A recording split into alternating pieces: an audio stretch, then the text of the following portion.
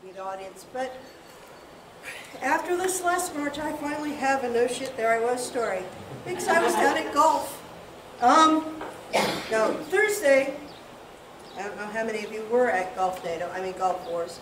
But we had a bit of fun. Thursday, about 5 o'clock, I started out the Herald's tent, and the rain started to come down. And I decided that my shoes would be less easier to wash than my feet, so I took them off, put them in my basket. This is important later.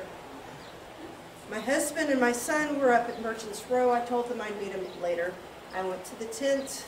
As I got there in Callanteer's encampment, the rain started coming down hard.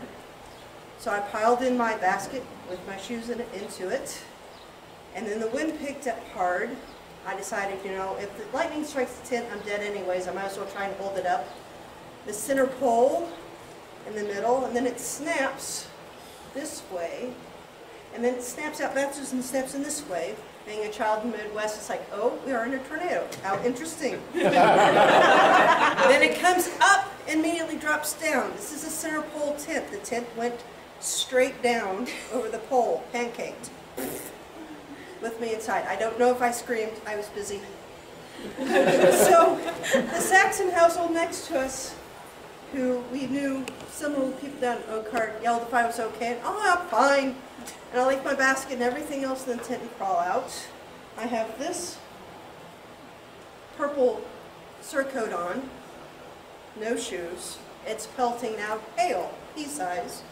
So I'm underneath one of their tents, modern, as I watch another modern tent roll down the way. And the Saxon households were mainly mid-20-year-old boys are holding on to their canvas town, yelling at Thor at the side, at the sky, and I'm like, please don't encourage him. He's enough doing enough, thank you. So it finally lets up. I go tell my husband and my son up at Merchant Road we have no tent.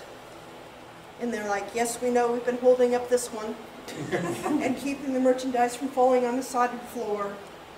And we decided to go over to the mess hall with most everybody else who does not have a tent. And there is Baroness Elena of Glenavon, who is originally from Ireland. And so she's got a better brogue than I do, but she's like, well, laddies, we need to get the chairs up, and this mattress is on the floor. Nobody's contradicting her because she's Baroness Elena. And everybody does. Small, feisty Irish person, yeah, would do what she says. So we have all the mattresses laid out. There's food over there. They've got clothing set up for those of us who are completely, utterly drenched. I've never been so wet in all of my life. We get dry clothes on. We all lay out on the floor, and everybody takes a great big deep sigh of relief.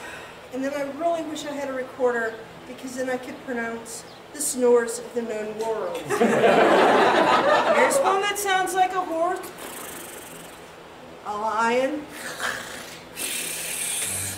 and we go on down the line until I laugh myself to sleep and join the chorus.